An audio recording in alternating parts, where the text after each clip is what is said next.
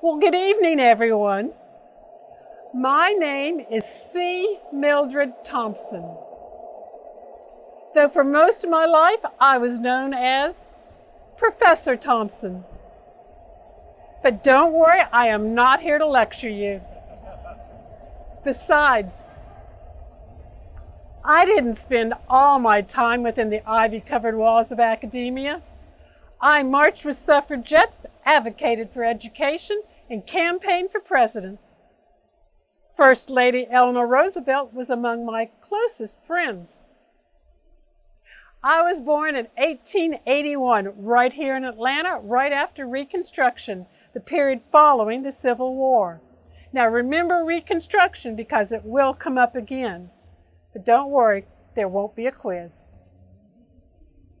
As a child, I often dreamed of faraway places and fascinating people. It seems like my life didn't really begin until I went far away, to college, to Vassar in New York. College inspired me. In 1903, I graduated with honors, and in 1906, I entered Columbia University Graduate School to study history.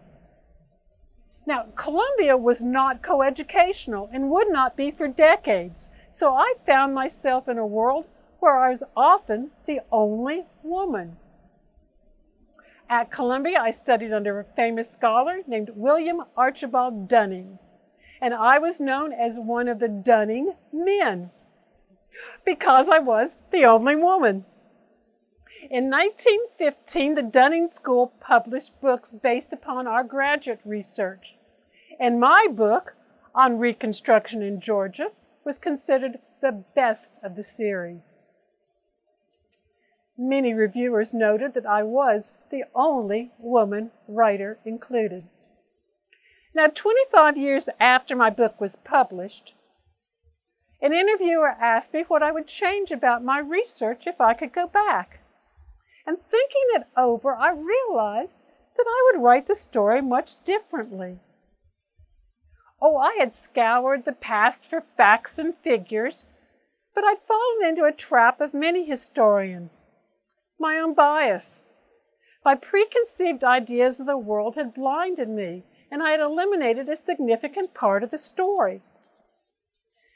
Now, correcting errors or omissions born of ignorance or prejudice is not rewriting history.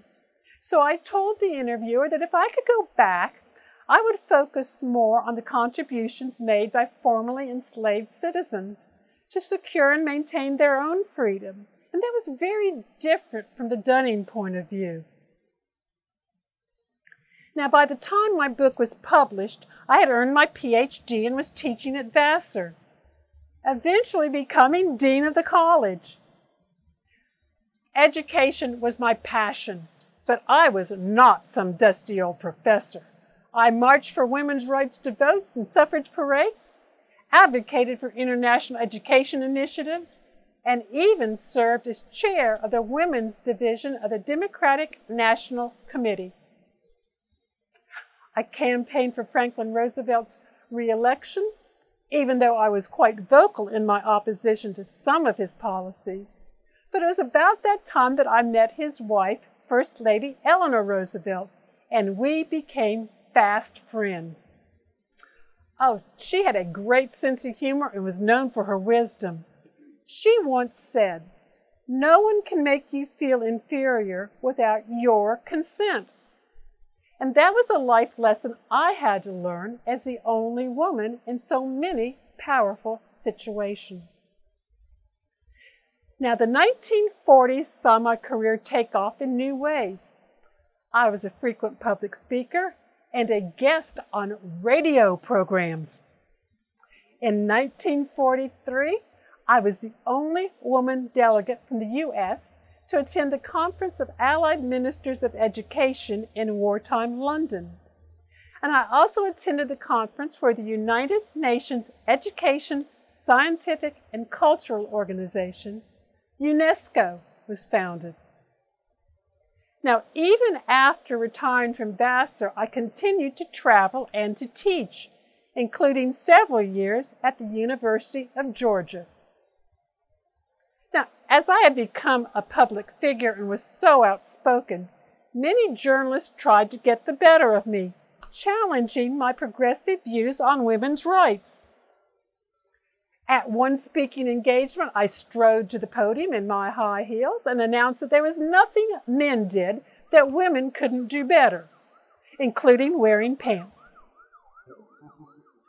One journalist in the audience responded with an article listing all the things I couldn't possibly do, such as growing a long, silky mustache just like his.